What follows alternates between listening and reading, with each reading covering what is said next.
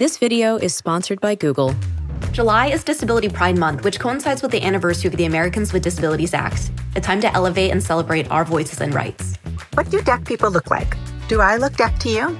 After living with multiple sclerosis for almost 20 years, my disability became a powerful part of my identity. It's also a time to recognize some of the work being done to improve our lives and create a more accessible world for all.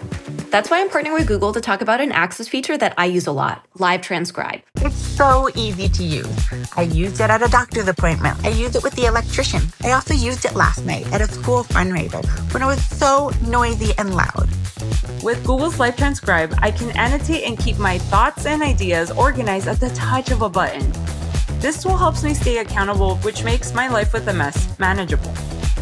Sometimes my disability impacts my speech and the way others hear me. Sometimes my disability impacts my speech or the way others hear me. Project Relate was created for people with non-standard speech to make their voices heard. It learns your individual speech pattern and talks directly into Project Relate, and it will translate what you're saying into text. Trust me, you don't want to miss my grand ideas, big dreams, and hilarious jokes. Even though I can't see through the lens, guided frame becomes my eyes. I want to take some selfies, but can't see the screen. So I'm going to try out Google's guided frame on the Pixel, see what happens. Hold for photo. 3, 2, 1. Not only can it recognize people, but it can recognize pets, like my seeing eye dog, Dixie. Work it, Dixie, work it. 1.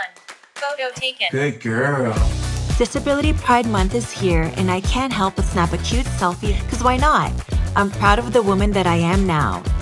Every day with each frame, we celebrate our abilities, our creativity, and our community. Happy Disability Pride Month.